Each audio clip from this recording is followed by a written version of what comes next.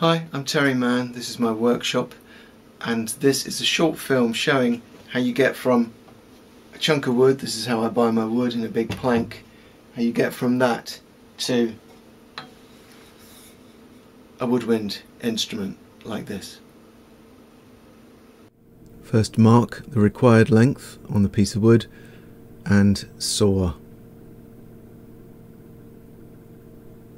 Then you can cut the piece up into billets on the bandsaw.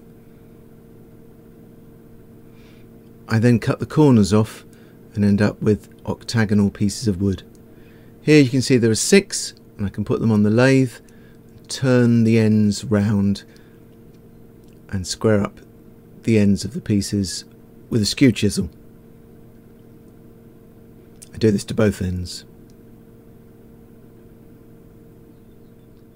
Then I can mount it in a chuck at one end and a homemade steady on the other and drill pilot holes for the bore. Then using a gun drill with compressed air blowing the chips out, I can drill right through the whole piece of wood. Then turn the instrument down.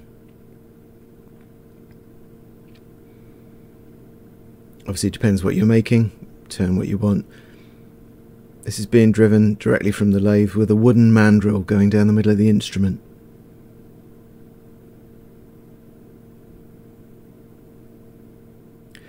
Then I'm just sanding it here. This is a Tabor pipe based on the Mary Rose instruments. Then you mark out the centre line, front and back, where the finger holes are going to go. And then actually mark places where you're going to drill. I've also marked the window and I'm drilling some pilot holes for the window and the finger holes. Then the next bit is mainly hand tools. A lot of these things you have to make yourself, broaching tools, special knives.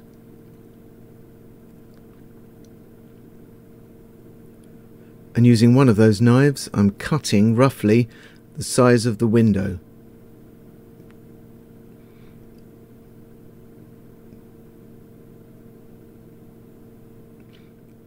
Then I'll clamp it to the bench and I'm starting to cut the windway here with a broaching tool.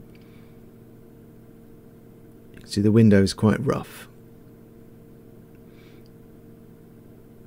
But then once you've done some broaching, you can cut the window correctly.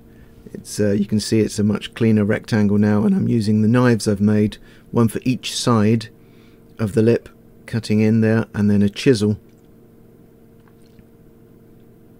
Then when you've done this, you basically swap between the broaching and the window cutting until you get the required size and shape.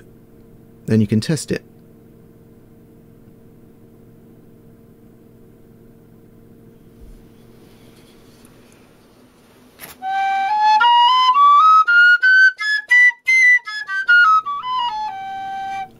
It hasn't been tuned, so you then use that knife to cut to tune. Then you can cut the beak. The L-Blag recorder didn't have a beak, it was just flat. But if you have cut a beak, you then have to clean it up. I'm using a Swedish carving knife here.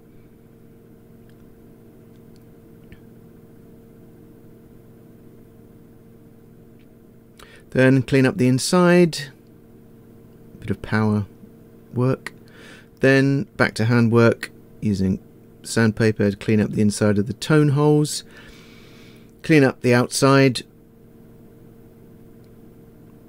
And then this is my stamp, this is my name stamp. I usually put that on the back of my instruments. Then on the front I use my maker's mark, which is a TM joined together. And it's held in a candle, gives it some black, candle black. Then it goes in the oil. Linseed oil stays in for about a week and takes about 3 weeks to cure once it comes out. You can see it's already changing the colour. So this is what it looks like before, plain wood, and there afterwards it takes on that golden colour and shows up the grain. You can see a nice figure there in that bit of sycamore in the left hand one.